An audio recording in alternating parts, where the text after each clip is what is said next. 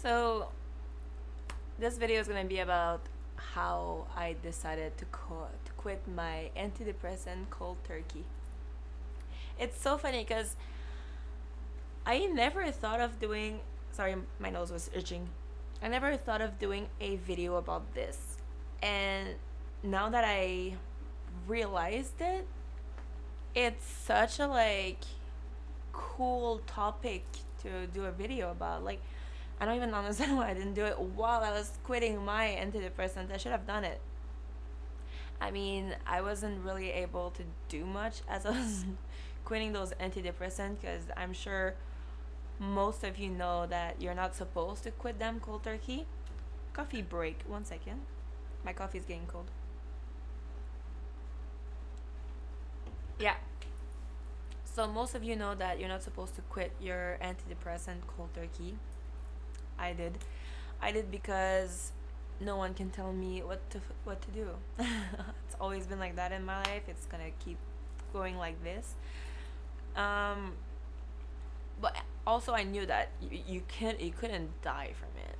Like people were like, "Oh my God, you're gonna die. Your brain's gonna explode. Like you're gonna lose you lose function of one of your eye, whatever." Like it's so crazy. And I've been on my antidepressant for maybe I think 9 months. And when I started those antidepressants, it was gnarly. Like I don't even understand. Like it really felt great after. I'm not gonna lie, those antidepressants really did good for me, because as a human being, I'm very very stressed, very anxious. The caffeine doesn't help, I know. Like I said in my previous video, like I come from a childhood with very bad traumas, like very very bad, like the kind of traumas that expect the worst and that's the worst, you know.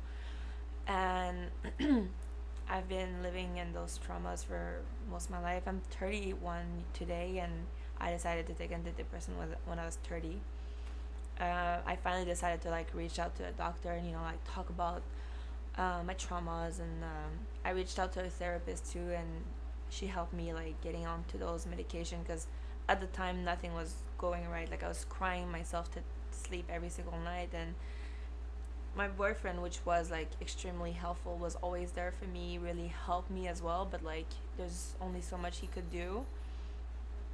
And switching jobs like that, and like living at my step parents, and also I stopped talking to my mom, which was a great thing that I did, that I should have done for the longest time, because as you can probably figure right now, my mom was the main cause of my traumas.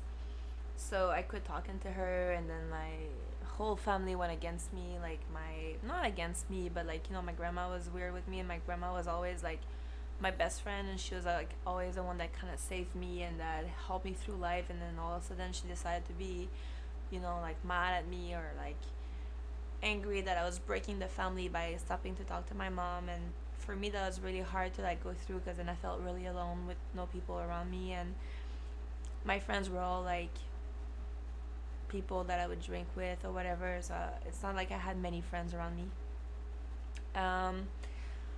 Because yeah, like I said in my previous video, I stopped drinking as well.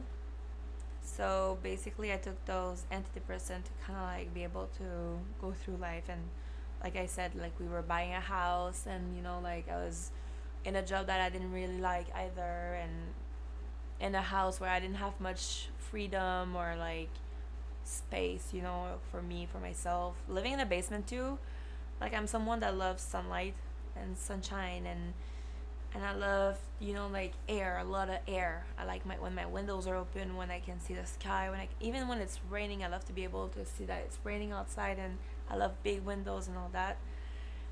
So living in the basement for me was really depressive, and even if I was able to go outside, like just being in my house, I need to see outside.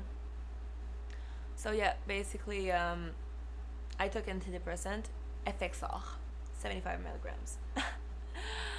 The first time I took my first pill, I think I was excited for it. I was like, yeah, drugs, because I stopped taking drugs and all that. So I was like, yo, let's get high again.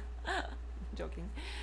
I took the FXR at night, and then I realized that this pills gives you a boost.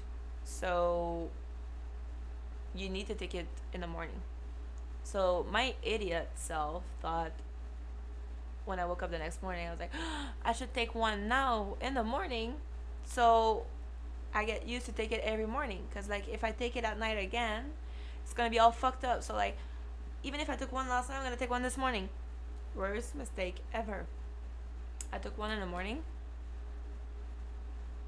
got so high, out of my mind, and I was like on the super low dose too, because you start with 25, I think, you go up to like 75.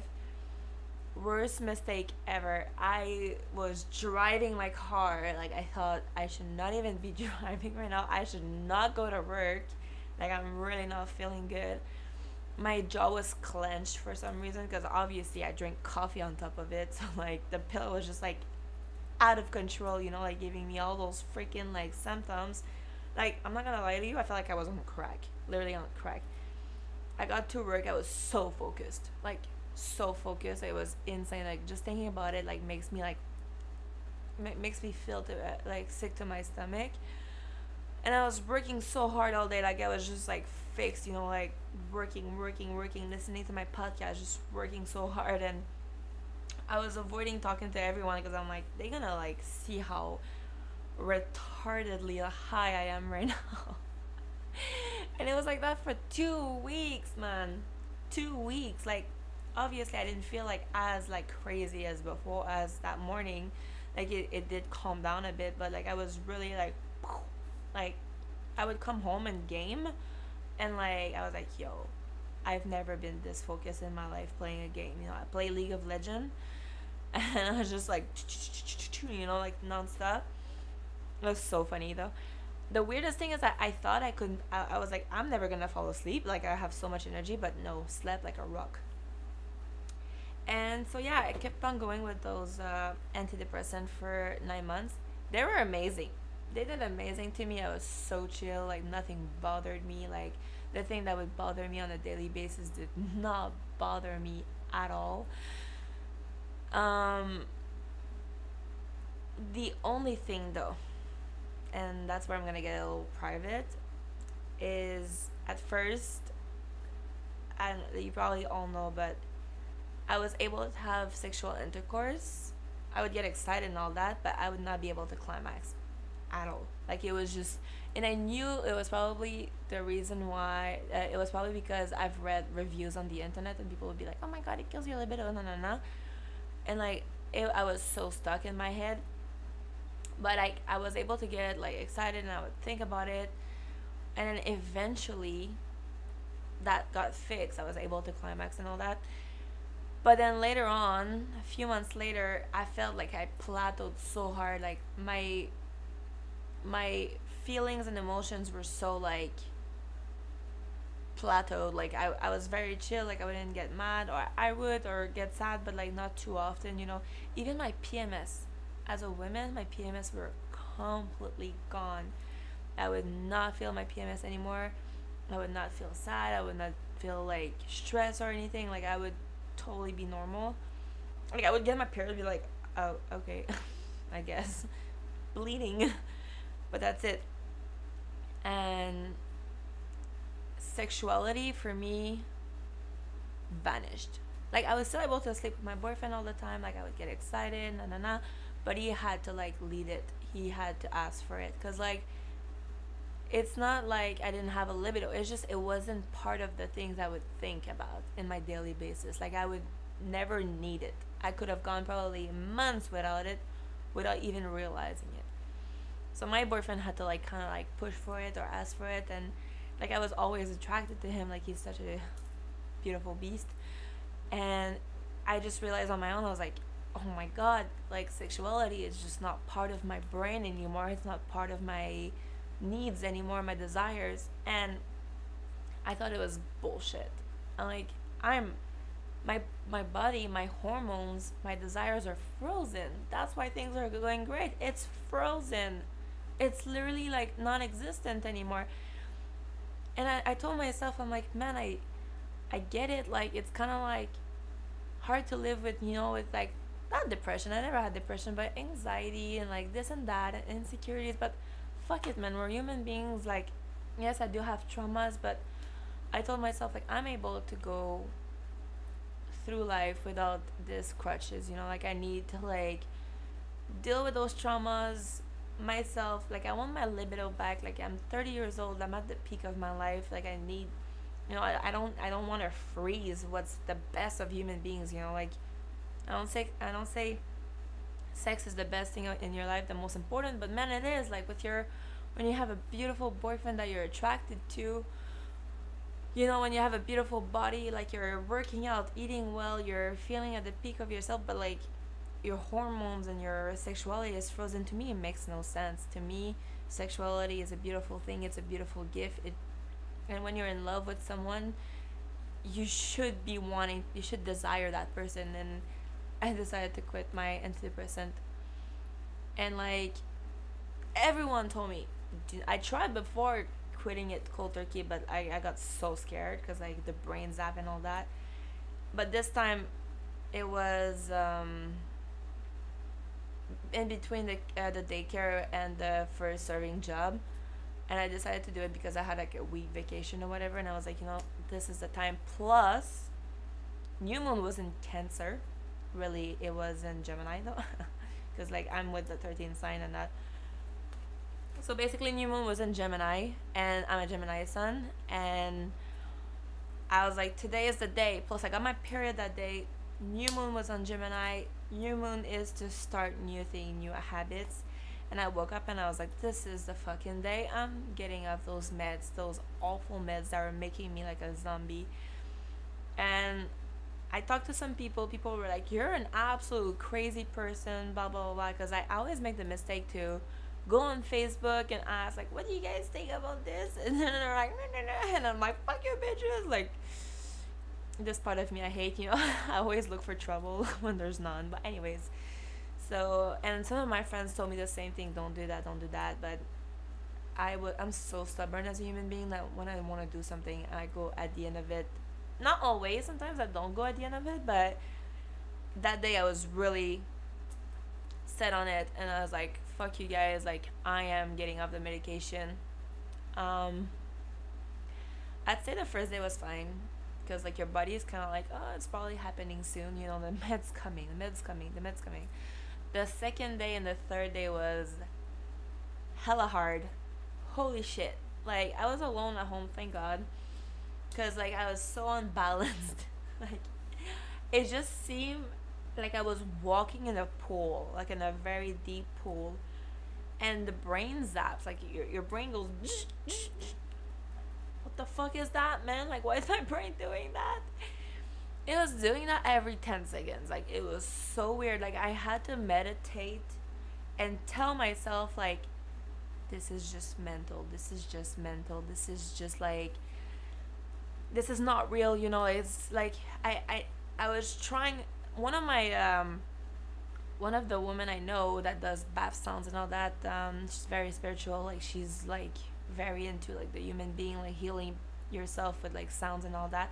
And she told me like, go for it, you know, like I'm very proud of you, you're gonna make it. And she gave me like a good like speech, whatever, like a good like pep talk. Yeah, exactly, pep talk. She gave me a very good pep talk, and after that I was like feeling confident, you know. I was like, I'm gonna go against my mind. I'm gonna go against what they say, you know, like fuck Western medicine. I'm going for, you know, like Ayurvedic, like Chinese medicine. I'm gonna heal myself, I'm gonna meditate, I'm gonna like take over my mind, you know, like telling myself I'm feeling good, I'm fine, I'm gonna be able to go through this. And I did. That first week, I'm not gonna lie to you, it was tough. Even I started like a new job feeling like this still, and it was so scary because I would be walking around and like brain zap again. But I just had to go through them. I was like acknowledging them, they're there. My face feel like I'm getting like a shock, like an electrical shock, and it's fine, it's there, but like, you know, keep going. And then I kept going and kept going, and eventually it just all disappeared. And holy, I'm gonna tell you guys, my libido was at its best. I was like, babe, I like, you know, like I just, it's so crazy how you find your raw self again. I missed it so much. I was crying, I was laughing, I was going crazy, I was losing my shit, obviously. But like I was making love and it was so amazing, and like everything was, the feeling was so beautiful. And like I know I could probably be sued for what I'm gonna tell you, but don't get on those meds. They're awful. They're, unless you have suicidal, like depression, chronicle, like suicidal thoughts or whatever, and you're like at the end of it and you don't know what to do. Okay, because like some you we all I think I'm missing some like chemical balance in my brain, because like all the drugs I did, all the alcohol I drank, the trauma with my mom, like all that, like the beating up and all that. Like of course I have like chemical imbalance, but I don't think they're like worse enough for me to like need to have medication. But I know that in our world there's people that are like, they need it because it's that only thing that helps them going through life, and it gives them like a good crutch. Like I feel like a lot of, like some people needs it, but if you are like me or like less worse than me or whatever, I 100% encourage people to not take those medication. Try your best to be able to fight the anxiety or the depression or whatever. I've never had depression. I did like once in a while, like having times where I was more low, but there's so many things you can do, like sports. Like I know it's kind of sucks to say because everyone's like, yeah, but I go to the gym and I still feel like this. But find something else. Dance, go to volleyball, do soccer, like arts, like paint something, or like take care of animals, like adopt a cat that's, been beaten before, like in a, or like in a refuge or whatever, that needs your help. Like there's tons of things that, and also watch what you eat. It's so important. It's the most important thing in the world, I find, because whatever you feed yourself with will reflect who you are. If you eat a lot of sugars, if you drink a lot of alcohol, if you smoke a lot of weed and all that, do a retrospection and then be like, what could I eliminate from what I do in my daily basis to be able to feel better? Because people with depression and all that will like smoke a lot of weed to like feel better, drink a lot of alcohol after work to make themselves feel better after like a tough day at work.